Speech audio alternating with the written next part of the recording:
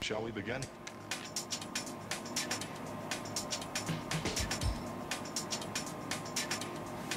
Let's begin now.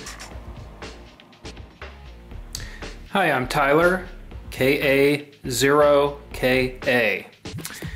I recently picked up a James Millen 92200 transmatch and found a little bit of a problem with the band switch that apparently was fairly common. Let's begin now. So I wanted to kind of demonstrate how to repair that. So as you can see, I have the front panel taken off here, and I also have the meter, the reflectometer, taken off to gain access to some of the band switch mechanisms that have broken. And specifically what happens, this rod here is a Rexolite rod that went through this entire assembly that squeezes the band switch together so that when you rotate selections, the contactor makes to the different points. The only problem is with the Rexolite material is its own nature is it's very brittle, and this is the result on that. You can see this was actually inserted in, and over time they just become brittle and they don't have enough support to hold the band switch together. And at one at a time, remove the 8/32 screw here. We're going to drill and then hand tap to go ahead and fix this. That will go through the entire thing. This will be our thread tap set really, and it'll be done by hand. The only thing we need to get through is this short piece right here, and everything else is already hollowed out. We just need to get through this. And then we can insert our new hardware and put the band switch back together. So you should be real delicate with this. It's going to be a really fine thing, and again you're going to have to re-tap once everything is said and done.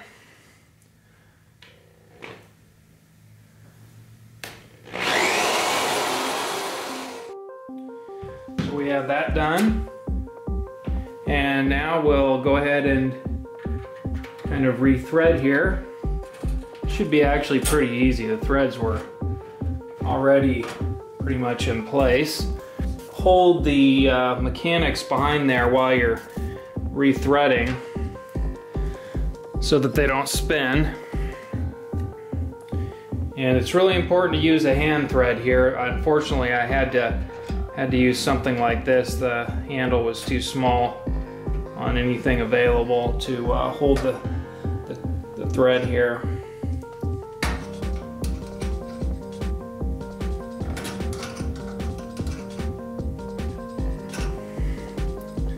Okay.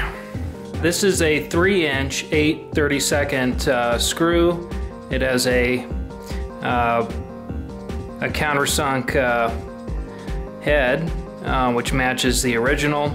Just start putting this through the band switch, and it's good to do one side at a time here so that some of the parts, I just saw part of the old Rexolite rod pop out there that got sheared off.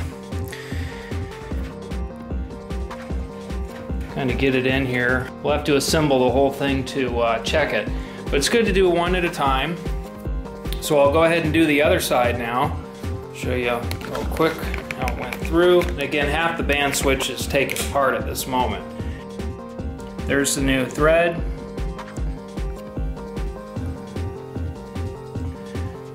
Okay, so there it is through. And now we'll go ahead and do the same thing to that. Okay, so we'll undo the next part. It's the original. Everything looks lined up. Try to preserve the threads as much as possible. Again, we only need to get through that single plastic piece, so it's not too much to do. We'll just be gentle about it. Here we go.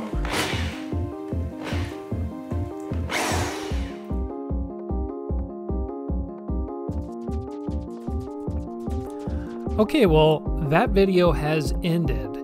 However, I've been working on a whole collection of different signals and anomalies that are occurring right now throughout the HF spectrum. Some of these signals you simply will not believe. So, we'll be posting these shortly. We'll have analysis of each, and I guarantee you will not be disappointed. Stay tuned.